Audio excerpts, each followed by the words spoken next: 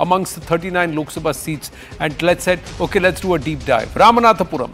Prime Minister went there, and of course Prime Minister Ramanathapuram is under the discourse right now because of Kachativu issue. IUML at 44% vote share, BJP at 32%. Again, runner-up here. Can it actually bridge this gap? Kanyakumari. Congress at 60% vote share, clear winner the last time around, the BJP at 35%, so clearly a distant second, big gap to bridge. Let's Sivagangai, where Karthi Chidambaram is contesting. Congress 52% vote share, BJP has only 22% vote share, a 30% vote share gap. How is it going to bridge this? Thoothukudi, DMK 57%, and the BJP 35%. Look at Puducherry, Congress 56%, AINRC, the NDA ally, had 35%. C.R. Keshavan, national spokesperson of the BJP with us. C. Rajashekharan, lawyer and president of Voice of Tamil Nadu with us. And Anand Ranganathan stays on. Thank you very much. Namaste and Jai Hind, ladies, to the gentlemen here present.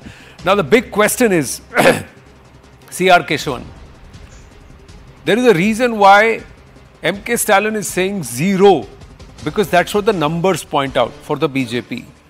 If you look at these seats where the BJP has more than, say, 30% vote share, except for one or two places, but look at the gap between the leader and the runner-up. How are you even going to get 3 seats in Tamil Nadu? Good evening, Anand, and to my co-panelists.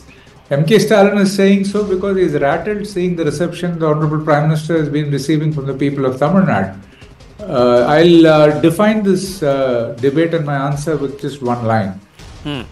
What happened in 2019 in West Bengal for the BJP? Everybody predicted a linear growth. From 2 seats, we went up to 18 seats. From about, and we increased our vote share to 40%, the staggering 25% increase. This is called an inflection point. And what we're seeing in Tamil Nadu, the groundswell of support, is going to be an inflection point. In Tamil Nadu's Lok Sabha history is what we strongly feel, and I'll tell you why. See, the people are fed up with the social justice rhetoric of the DMK. Nothing has happened, but true social justice has happened because Modi ji has delivered non-discriminatory delivery of development programs worth 11 lakh crore to the people. People are seeing change happening at the ground. It's percolated, and you see what he's done for Tamil Nadu in terms of development program. I'll come to the chemistry. I just want to cite the 2.67 lakh crores have been given to 5.4 crore people, mostly youth and women under the Mudra loans. These are making an impact. 1.6 crore Jan Dhan accounts, 58% are women. And these PM Awas Yojana, the schemes for houses, the majority of the patta is given to women. Somebody who's working in my house has got a PM Awas Yojana and the Prime Minister tweeted about it. This is happening at the ground level. And politically, besides the developmental program, see what happened with Kachativu. The Shakuni-like match fixing of the Congress and the DMK has been exposed. They've been shedding crocodile. People are very angry. The fishermen are, people may say, oh, this was a small place, or they'll say, oh, it doesn't affect. It's not about one constituency impact. It's a loss of faith and trust in the DMK. And the failed promises. I cited how much the Prime Minister did for the women. What did the DMK do? They increased task mark sales. They said their first signature, will be to remove it. And the task mark sale, there is a flood of liquor in Tamil Nadu, and the people who are affected are women. Dynastic rule. People, they look and the anti-Sanatan, north-south rhetoric. They're talking the language of the 1960s. See, and here, I'll tell you what. Here, it is not a division of vote, Anand. It's a pro-BJP vote. They want an alternative. They want a change. They feel Modi ji's development model, Modi ji's guarantees the vaccine to defeat this DMK virus of false promises, also misruled. Right. C. Rajashekharan. Yes, good evening, Anand. Good evening. In all these seats, the DMK is not there anywhere in the picture. It's all allies of the DMK.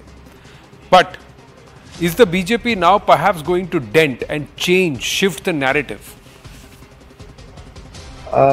Anand, with due regards to whatever statistics and percentage of votes, and from where did you get it? I don't know.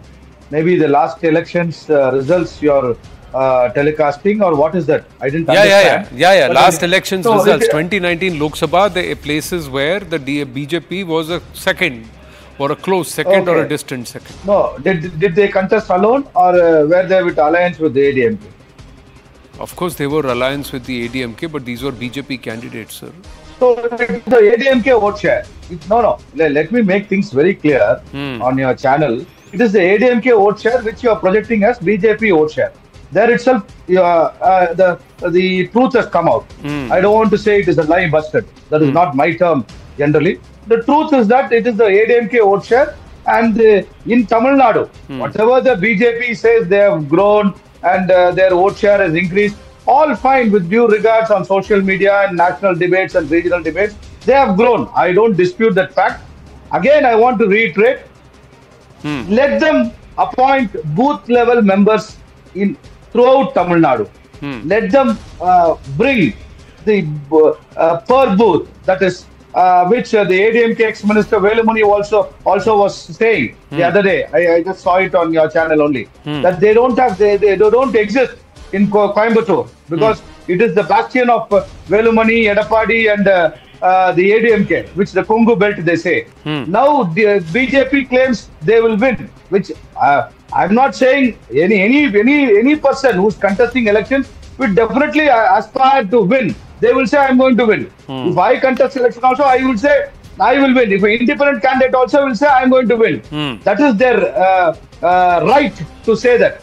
I'm not disputing, I'm not accusing anybody that they are telling lies. It is their job because they are contesting elections. But the ground reality is different. Though there is anti-incumbency against DMK, they have got the edge over. It is advantage DMK in all party seats. Maybe ADMK may win couple of seats. I don't know which seat. I'm not so. But you are saying that despite anti-incumbency, the DMK is going to steamroll, the BJP is going to be routed. So, Dr. Ranganathan, there is a reason why then perhaps that Dayanidhi Maran, the likes of Mr. Dayanidhi Maran are calling Annamalai a joker. Now, is he a joker as in jest, or is he the joker who's perhaps going to turn this entire game? What's it going to be? Well, the last time Mr. Maran talked about something, he had to take permission from his dynasty scions. So I'm not very sure whether these are his words or the words that have been translated to be told to him. Okay, interestingly, sir, sorry to interrupt you, Dr. Ranganathan. My research team is coming out and saying that this is all BJP vote share, sir. There is no AIADMK here. It's all BJP vote share. So the research team watching you is now currently telling you, here is the fact check, sir. This is all BJP vote share. There is no AIADMK. Where did they get the vote share? They have, these are all core BJP vote shares because this is BJP bastion. I have nothing against you. Boss or no boss, sir, yeah, you don't claim to be the only person who knows Tamil Nadu. Please, historically, the BJP has had influence in at least 5 constituencies at councillor level, assembly level or at Lok Sabha level. In these are the constituencies where the BJP had a significant uptake in its vote share over and above the regional parties, and this is all BJP vote share. Now, if you still want to challenge this data, this is from the Election Commission. I will, please, you are a lawyer, please petition the Election Commission, challenge them. Please. Now, Dr. Ranganathan, sorry for the interruption, please continue. Now, okay, sir, you are your voice of Tamil Nadu, but a Tamilan from Delhi needs his voice on the show. Allow him, please. Yes. With due respect, Mr. Rajashekharan, I didn't interrupt you. Thank you so much. It's a wonderful discussion we're having. 3 points here. Number 1, Anand, I just thank you for that correction, because I wanted to point out that these are actually not AIADMK or other numbers. These are actually BJP numbers, because yes, out of the 40 odd whatever seats there might be in Tamil Nadu, there still exists 3 or 4 seats where the BJP has substantial vote share. So you are absolutely right. But BJP is no longer thinking of winning those 3 or 4 constituencies. Please remember that. Over and above the fact that both Annamalai and Mr. Modi have said that we have a 15-year vision. We are not talking just of 2024. I want to make 3 very quick points. Number 1, Anand, when the back is against the wall, the spine grows in that back. This is BJP is no longer worried about its association with AIADMK or any other party, because it is a straight David versus Goliath story. And we saw that happen right before our eyes in 2019. When in 2014, as Sia rightly said, the BJP bagged only 2 Lok Sabha seats in Bengal. 5 years later, it bagged as many as 18. This is their thinking. Please, please do not ignore it, and you will be ignoring it at your peril. Now, what are the things that are going in favor of 2024 BJP as BJP is concerned? Two things. Number one, there is no longer this huge chunk of community that traditionally does not vote for BJP as it did in Bengal in 2014, and despite that, the BJP bagged 18 seats. I'm talking of the Muslim community. The Muslim community is 35% in Bengal. In Tamil Nadu, it is 5.6%. So that is a plus factor as far as people who traditionally don't vote for BJP. If they are out of the picture, it is a straight battle. And even Mr. Rajashekharan would admit that the AIADMK base has withered over the last 10 years since the passing away of the late Srimati Jayalalitha. So there is a huge chunk of that vote bank that has, rather than going to DMK, is up for grabs. And BJP has taken it. Now, one would be foolish to assume that that hasn't happened. But above that, I want to reiterate the fact that, you know, what CR talked about, the Mudra loans, talked about the toilets, talked about the tap connections. Please remember, despite a lot of schemes being hogged by the state as being theirs, the fact remains that the flagship schemes of the BJP have this stamp, for better or for worse, of PM Narendra Modi. So in Tamil Nadu, on the ground, he is known as the man who has facilitated 80 crore people being fed over the last 3 years. He is the one who has facilitated 110 million tap water connections, the toilet, the bank accounts. It is Modi versus everybody else. No, that's a very strong narrative nationally, and also it works on TV debates. On ground, the dynamics are different. On ground, the caste, sub-caste dynamics come into play, the local leader come into play, and of course, who has their own hold. See, in all of this, C.R. Kesavan, you will have to admit that even in today, even in the conscious, media conscious, it may be a DMK versus BJP in terms of the lexicon. Let's not discount Edapadi Palaniswamy and the likes of those leaders who have strong caste base. So before I address and the counter caste groups and other caste groups. Yes, please. Anand, before I address the question, I want to take a minute about the Maran thing. See, Maran, his statement is disgusting, repulsive, and it will boomerang badly, not just on Maran, on the DMK. You know, Dayanidhi Maran, his last name is his only claim to fame, but his first name, Dayanidhi, means kindness in Tamil. All of you would know. Yeah. But anything which comes out of his mouth is vile venom. You know, Tamil culture is represented by this beautiful lyric in a song, movie song, which says, Padavi varumbodu panivu varavendum. When power comes, you need to be humble and, behave in a civilized and dignified way. But that is our Tamil culture. But what Maran has done is exactly opposite, attacking Mr. Annamalai. I remember, Modi ji's words, the lotus blooms in the dirt and mud. These people are throwing insults, and abuses at us. Like what happened to Modi ji, how people rallied behind him. People will make the lotus bloom in Tamil Nadu. And let me come back to your, you talk about these details. Right. Anand, let us please understand. There are caste arithmetic, there, all the arithmetics are there. But this is one of a kind election, because you don't have Kalaignar Karunanidhi, you don't have Selvi Jayalalitha.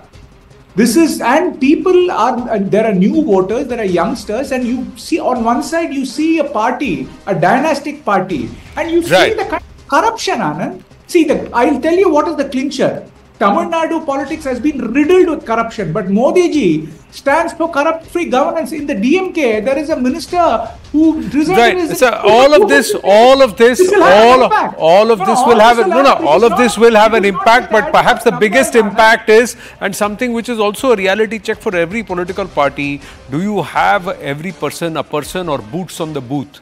Because till you have boots on the booth, you are not going to be able to get the voter to the booth and to vote. So we'll have to wait and watch. I have run out of time. We'll continue to keep focus spotlight on Tamil Nadu at least till the 19th of April for sure. To all the gentlemen, thank you very much. I have to wind up over time. Thank you. Stay with us.